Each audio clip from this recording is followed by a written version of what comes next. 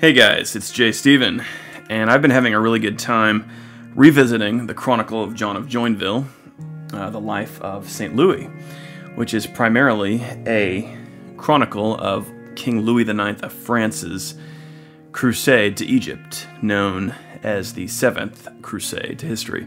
So this chronicle, it's written by John of Joinville, and John of Joinville was one of Louis's knights, and he's a very interesting guy because this chronicle he wrote is rather intimate for a medieval piece of writing. You really get a good picture of John and who he was, the sort of man he was, and he provides a lot of sort of slice of life type things, little intimate details and things from daily life that are just kind of interesting and kind of give you a glimpse more into the human aspect of what it was like living in the 13th century medieval world. So yeah, it's a very interesting book, and it's a very easy read, and I do recommend it highly. What I want to do today is just look at 5 things that I've pulled out of this chronicle as I've been revisiting it that I find interesting. Just some incidents that Jean wrote about that really stand out to me. I have the Penguin edition. We're going to jump to page 306 of that edition. And our first incident here is a group of Armenian pilgrims on their way to Jerusalem visit King Louis IX of France while his army is encamped near Acre.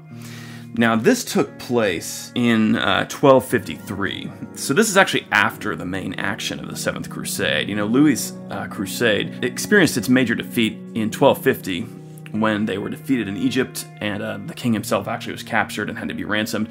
But in the 4 years after that, between 1251 and 1254, Louis remained in the Crusader kingdom there along the Palestinian and Syrian coast, based in Acre.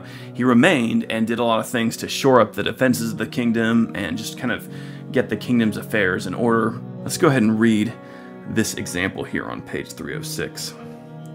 After marching for several days, we arrived at the sands of Acre, where the king and his army encamped. While we were there, a large band of people from Great Armenia came to see me. They were going on pilgrimage to Jerusalem, after paying a great sum as tribute to the Saracens, who were conducting them there. By means of an interpreter who knew their language and ours, they begged me to show them the sainted king. I went to him, and found him sitting in a pavilion, leaning against the central pole. He was seated on the bare sand, without a carpet or anything else underneath him. "Sir," said I, "there is a huge troop of people from Great Armenia outside here who are going to Jerusalem. They begged me to have our sainted king shown to them, but I have no desire as yet to kiss your bones." The king burst out laughing and told me to go and bring them in, which I did. When they had seen him, they commended him to God, and he returned their blessing. So a couple of things I find interesting about this little episode. First of all, we get a good idea of the famed piety of King Louis. Louis was pretty well known throughout the Christian world for being a very pious and admirable ruler. And we can see here that these Armenians, this is from a very distant country from France, of course. These individuals knew about this, and of course his reputation was spreading in the East as a result of his crusade. He'd been there for some years now.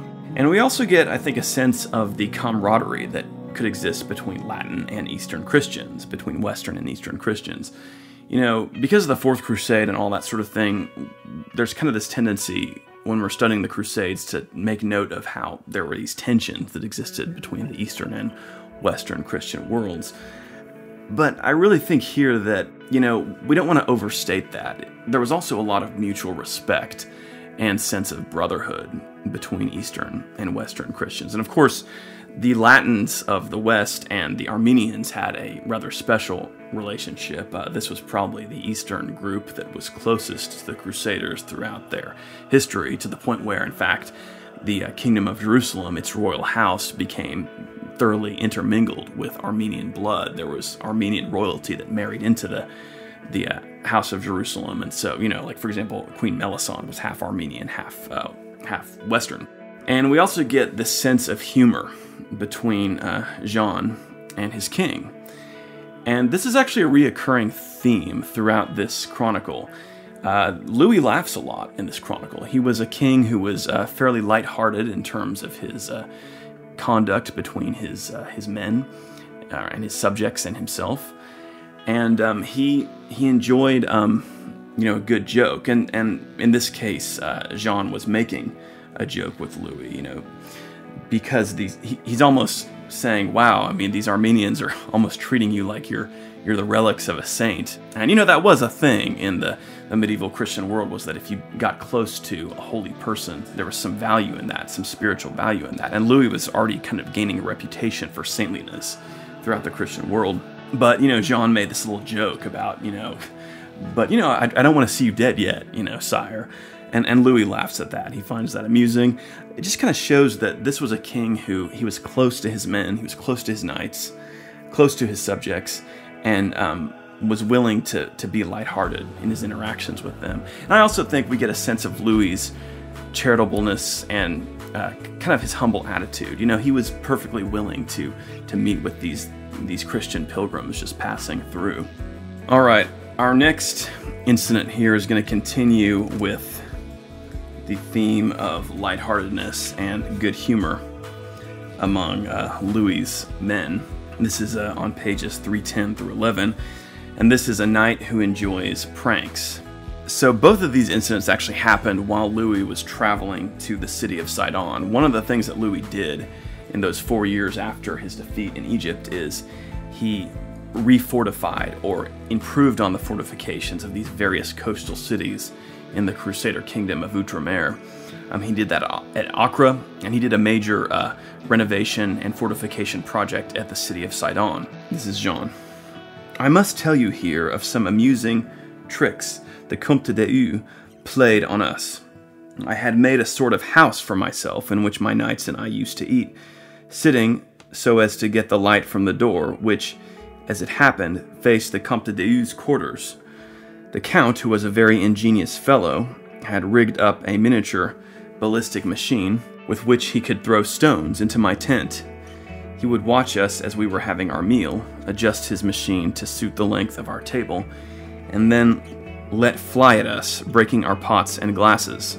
So first of all, again, this theme of a lighthearted sense of humor and good nature among the knights of Louis's army. This is actually a count who, I guess what Jean is saying here is he made this little miniature catapult and was launching some little stones into the little dining area he had set up for him and his men. And of course, Louis's men, his knights, his high-ranking knights, were also going to have their own households around them. So Jean had his own group of knights who kind of were his men. So that's what's going on here.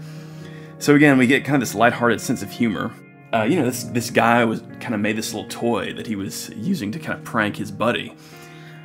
These are high-ranking men in the Kingdom of France, but there was a certain camaraderie among them to where they enjoyed, a little bit of humor with each other. And also, take note that this is a keenly militaristic sense of humor. He makes this little catapult. These are men who, this is their profession, is catapults and sieges and that kind of thing. And so this is the kind of thing that they would find amusing. The next episode we have here is on pages 311 through 12, and this is The Folly of Hoarding Treasure. What John says here is this is a story that was told to him. He says here, while the king was fortifying Sidon, certain merchants came to the camp and told us how the king of the Tartars, now that's the Mongols, had taken Baghdad and captured the religious leader of the Saracens who ruled over the city and went by the title of Caliph of Baghdad. Okay, now, the Mongol conquest of Baghdad took place in 1258. The period of time that Jean is writing about is between 1253 and 1254. And John actually wrote this chronicle quite a few years later. One has to wonder if he kind of misremembered when he heard about this story. Because, there's no way that he could have heard about this from merchants while he was in the Holy Land, because Baghdad didn't fall until several years after this happened. But anyway, it's kind of interesting. So we'll go ahead and read the incident. Now, this incident that John is talking about is the Mongols have captured Baghdad, and they have the Muslim ruler of Baghdad as their prisoner. And he says, so as to cover up his treachery and throw the blame for the capture of the city on the Caliph, the king of the Mongols had given orders for the latter to be taken and put into an iron cage, where he was kept as short of food as a man can be, without actually dying of starvation. The king had then asked him if he was hungry, the king of the Mongols. The Caliph had said he was, which was not to be wondered at. So the king of the Mongols had a great golden dish loaded with jewels and precious stones brought before his captive, and had asked him, do you recognize these jewels? The other had replied, yes, they were mine. The Mongol king had asked him if he prized them very much, and the Caliph had told him that he did. At this, the Mongol king had said, since you value them so highly, take as much as you like of these jewels you see here and eat. The Caliph had replied that he could not, since they were not food, such as could be eaten.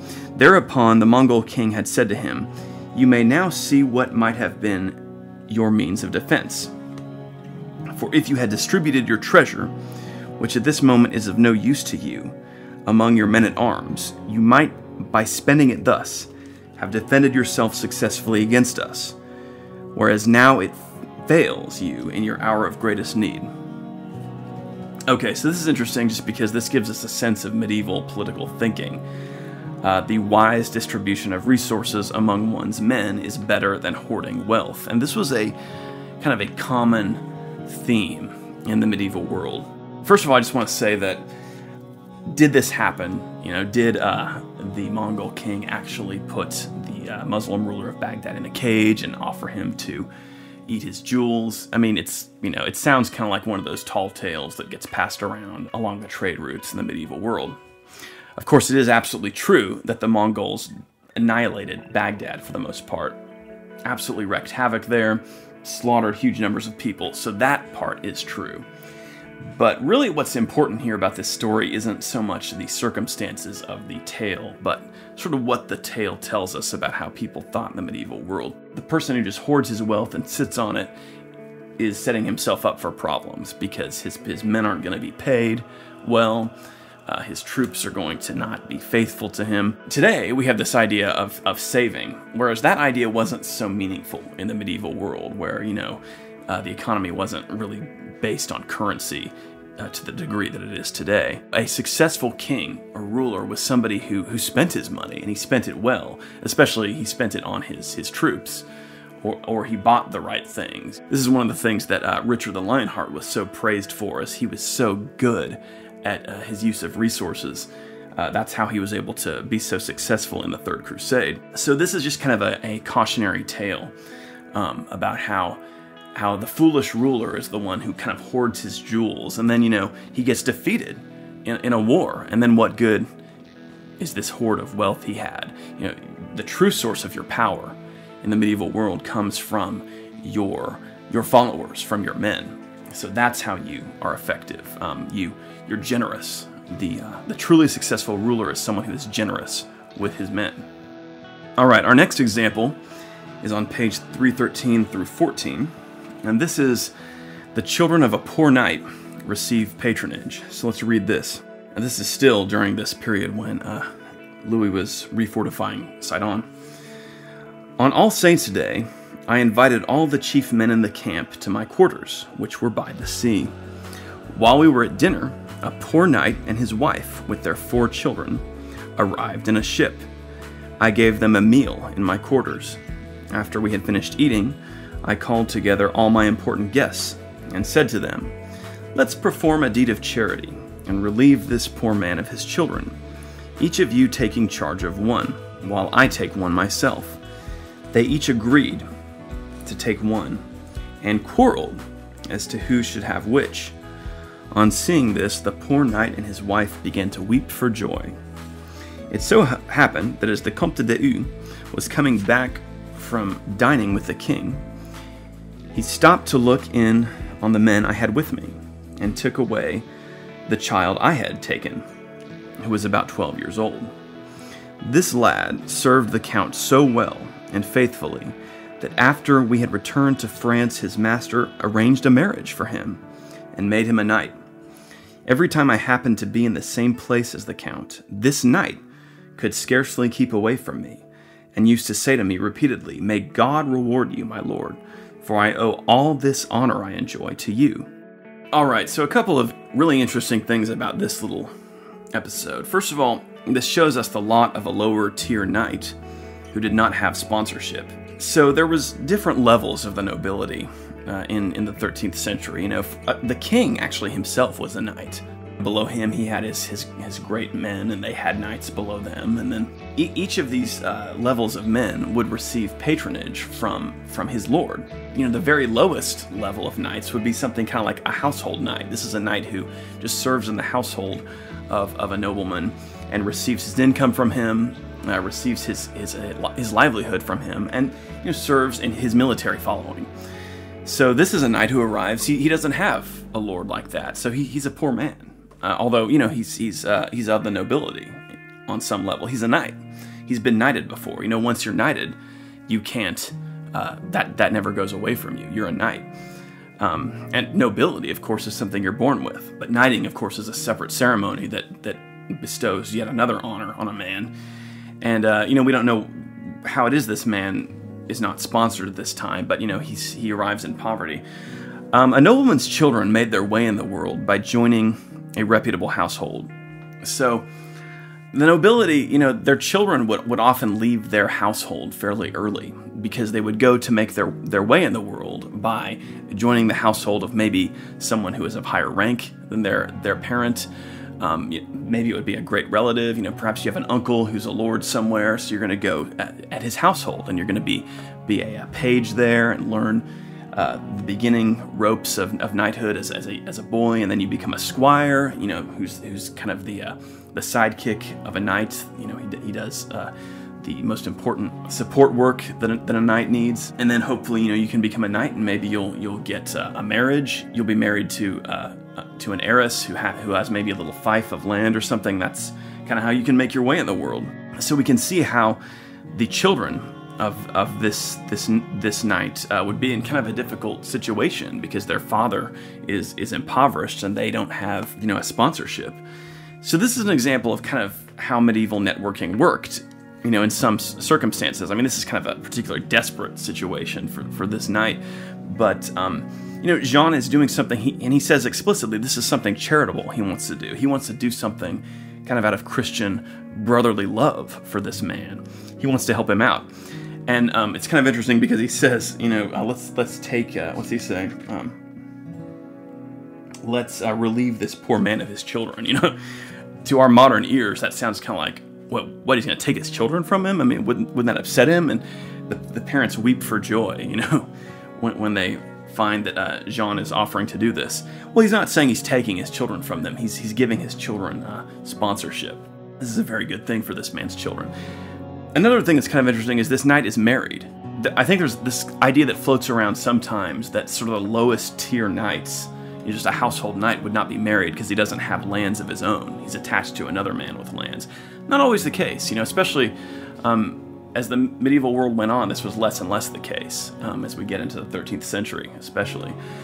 And then also, I think it's interesting, Jean tells us about what happens when the young man who he sponsored grows up. He ends up serving in the household of one of the greatest men in France. He says that, from then on when he ran into this young man, he's like, thank you so much for what you did for me when I was a child. He is married to an heiress, and he gets titles of his own. And that brings us to our final little example here from the life of St. Louis. And this is on page 315. And this is Louis IX grieves the death of his mother, Queen Blanche. Anybody who knows anything about Louis IX will know that his mother remained an important part of his life and administration well into adulthood, Blanche of Castile, who actually administered the kingdom while Louis was on crusade. Queen Blanche dies while Louis is on crusade. This is in the 1253, 1254. Queen Blanche dies. Louis gets word of it. So here we go. It was while he was inside on that the king received news of his mother's death. Oh, it says here Queen Blanche died in November of 1252. So the news just arrived slowly. It was 1253 before Louis knew about this. He, that's King Louis, was so prostrated with grief that for 2 whole days no one could speak to him. After that he sent one of the servants of his household to summon me. When I came into his presence and found him sitting all alone in his room, he stretched out his arms to me as soon as he saw me and said, "Ah, Senechal, I have lost my mother." "Sir," said I, "this news does not astonish me, since she had to die. But I'm surprised that you, who are a wise man, should show such grief at this event. For as you know, a certain sage philosopher has said that whatever grief a man may feel in his heart, nothing of it should appear on his face, because by showing his grief he gives his enemies cause for joy and brings distress to his friends. The king had many fine services held for the Queen Mother oversea, and subsequently sent to France a chest full of letters addressed to all the churches, asking them to pray for her soul." So this is interesting here. First, again, we get this openness between Jean and the king. Jean is willing to tell the king he disapproves of his behavior. This is typical of Louis's reign. Louis encouraged this sort of openness and honesty among his men. He wanted his men to be close to him, to feel that they could talk openly with him. He wasn't one of those kings who wanted everybody to kiss his butt or, off with your head type thing. In fact, that was rare in this era, in the medieval world. In the world of Henry VIII, that was kind of a thing. Back here in the 13th century, that was not so common, and especially especially for a king like Louis, who was very concerned above all about good conduct and being a good Christian. So he did not want to be an arrogant king, and he wanted his men to feel a sense of camaraderie with him. His high-ranking knights were like his friends. John of Joinville was very much like one of Louis IX's close friends, and we can see that here. When John comes into the king's room, Jean throws out his arms to embrace, Louis throws out his arms to embrace Jean. He says, I'm in a really bad state. He's being open with his friend. Jean disapproves of Louis's kind of open grief here. Now, anybody who spends much time studying the medieval world, you'll run across this concept frequently. This idea that when you're going through a horrible crisis, a period of desolation and sadness, you shouldn't really show too much open grief. So this is this idea that, a ruler should be stoic. Louis, I guess, is more comfortable kind of showing his grief. But it's an interesting idea, and it's one that's reoccurring throughout the medieval world. And also, I like here this interesting little tidbit. John says, the news of her death doesn't surprise me, because we all must die. Again, kind of more of a medieval attitude about death. We kind of treat death was something that people faced more often in the medieval world. Today death is kind of in our world today. We face death when our parents die and that sort of thing, when they're elderly. But if a child dies, or a lot of other incidents of death are kind of greeted with shock, and this is such an unprecedented tragedy. But this is something that people faced more often in the Middle Ages. So anyway, just some interesting stuff there. So I hope you enjoyed this little look at a few incidents from the life of St. Louis by Jean of Joinville, and I hope you will check this chronicle out. It's very interesting, and it's a very compelling book, and it's very easy to read, so thanks. The sky hangs cold, and the siege grows old, and here she lay dying, Father, take her soul. In her eyes gray, I see all our days. Her sins, they were few, the pure he calls home soon.